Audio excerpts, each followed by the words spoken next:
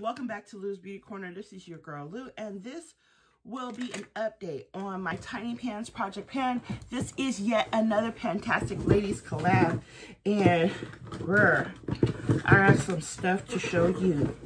So basically, this particular project pan I've been working on all year. It definitely is going good. I have finished one whole palette. And this one is the Stunning palette by LA Colors. It was a very warm colored palette with a couple neutrals. I definitely could say I did enjoy it. That was the start to my year and made it really easy to work with the products in my collection. Sorry, you guys, my allergies are kicked up. Made it really easy for me to work with my products.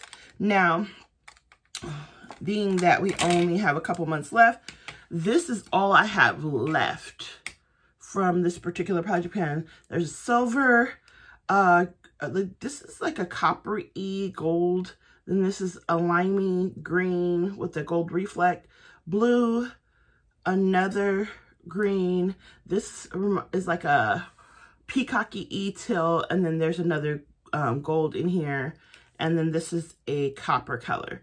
So these are all I have left. So basically I had other projects I was working on, and being that this is all shimmers left and I got a little tiny bit of black left, it's been kind of hard to work with this. However, I have found a couple of looks with another project pan that has been working for me with this particular project pan. So definitely am, and I'm sorry I'm looking down, I'm trying to close this back up. Definitely am going to keep working on this. Do I believe I can get it finished before the end of the year? Probably not. And the reason why I'm saying probably not is because a lot of these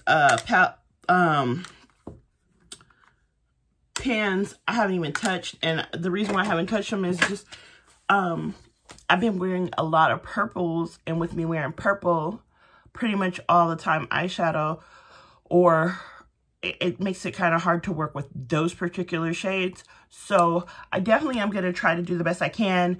If I do not finish them, I will probably roll them into another project pan. Next year, I definitely don't plan on doing as many project pans going forward, just because my work life has changed, and not having enough time to pan or to focus on panning just kind of has tanked me. So that's where I'm at. If you have any questions or comments, please leave them below, and I'll see you guys next time in Lou's Beauty Corner.